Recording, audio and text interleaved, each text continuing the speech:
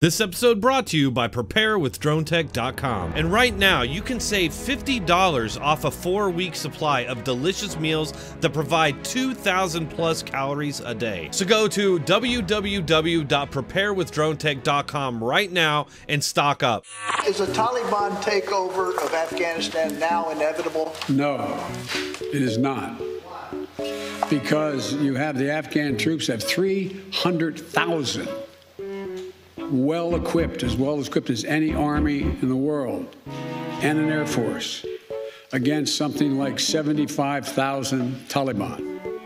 It is not inevitable. But I trust the capacity of the Afghan military, who is better trained, better equipped, and more competent in terms of conducting war. Yes. Mr. President, thank you very much. Your own intelligence community has assessed that the Afghan government will likely collapse. That is not true. The Taliban is not the North Vietnamese army. They're not remotely comparable in terms of capability. There's going to be no circumstance where you see people being lifted off the roof of an embassy of the United States from Afghanistan. It is not at all comparable. All right, normally I'd have some sort of an attempt at humor here, but there's nothing funny about any of this. Even White House mouthpiece Jake Tapper couldn't hold back his criticism, even if it was very blunted compared to what we would have seen if Trump were overseeing this disaster. The State of our Union is watching a tragic foreign policy disaster unfold before our eyes. Weeks before the 20th anniversary of 9/11 and the deadline for President Biden's complete withdrawal of U.S. service members, the Taliban are laying waste to all the gains in that country. Having seized much of Afghanistan, the Taliban are now at the gates of the capital city of Kabul. Obviously, the Taliban have already taken Kabul. This was from yesterday afternoon, which just goes to show how quickly this has happened. Also, why the hell do people keep calling 9/11 an anniversary as if we're supposed to party and celebrate or something? And why the hell was 9/11 chosen and stated as the withdrawal deadline? Don't terrorists typically pick days like this to launch their attacks? Or in this case, prepare large-scale invasions that are ready for our retreat? That's a big part of the problem here. Things that are clearly obvious about all of this, for some reason, weren't in the public discourse. Or at least, not in the so-called mainstream media. While Tapper's gonna give Biden a little bit of criticism here, he's gonna cover the media's ass by claiming that media experts found the Biden regime's claims that this wouldn't be another Saigon to be unrealistic. So where were all those media voices? We all know that if the media wants to create a lot of buzz and focus on a specific person or a topic, they can do it. One need only look at the last 4 years and their nonstop resistance to Donald Trump. Instead, what we have here is a corrupt press whose main focus of scrutiny are Biden's critics. Rapid crumbling of the country has caught the Biden White House flat-footed. It is, of course, a sharp turnaround from 6 weeks ago when President Biden called it highly unlikely that the Taliban would overrun the country, an assessment that even at the time struck many experts in Biden's own administration as unrealistic. It seems shocking that President Biden could have been so wrong. It's not shocking, though. We all knew that this is what would happen. This is what always happens. It's almost like the media caters to people that don't have a basic knowledge of history and won't know any better. It happened in Vietnam. It happened most recently in Iraq. So why would now be any different? It is not at all comparable. It's so obvious what would happen and what would happen in Iraq that I predicted it years before it happened.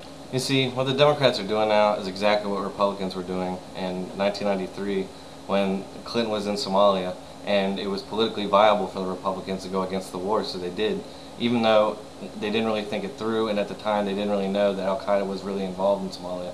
But it ended up being a huge blunder. What did leaving Somalia get us? It got us terrorist attacks because bin Laden used our retreat as a huge propaganda victory for recruiting and money. He launched a series of attacks that led up to 9/11. Now Islamic extremists are fighting in Somalia, and they're fighting against Ethiopia, and you got a big war going on there. So I don't see how you can sit back now and say that we don't know that that's what would happen in Iraq, and it would probably be much worse in Iraq. That's how obvious this all is. Yet this reanimated corpse that's supposedly our president didn't know that that's how this would all unfold? Just to show you how pathetic our Democrat state media propaganda machine is, look at what NBC News thinks is the problem here. Still, helicopters continuously evacuated Americans and our Afghan allies to the airport throughout the day. an optical comparison Republicans have seized on as they continue to blast the president's foreign policy strategy. Oh, there's that old media trick of deflecting from their scandals by making criticism of them the scandal. Normally, though, instead of seized, they'd say pounced on, implying that making an issue of Democrat scandals or corruption is somehow wrong or mean. But you heard them there. The real issue here is the optics. Not the Afghans or the Americans that we're leaving to a hell on earth. I hope we get them out of there. But I don't have great confidence when we're apparently begging the Taliban not to attack us. Now, of course, the other completely outrageous thing that we're seeing now is the Biden regime and his media mouthpieces trying to somehow blame Trump for all of this. Trump is not president. Trump is not executing this withdrawal. And I'm tired of hearing all these people try and claim that Biden's just executing Trump's plan. Joe Biden and Kamala Harris had already been out there promoting their plan for withdrawal before the election. And just quickly, this whole idea of a president being able to blame the former president for their problems, that only works one way. Anytime a Republican tries it, the media has none of it. And I thought that we had the Avenger team in the White House now. I thought the adults were in charge. I was talking to a Democrat who just said this also felt like the Avengers. It felt like we're being rescued from this craziness that we've all lived through from the last 40 years, and now here are the superheroes to come and save us all. Why didn't Biden change or delay the withdrawal? Is withdrawal even a good idea? Who knows, because the media never raises that question. I'd personally suggest that we not left at all.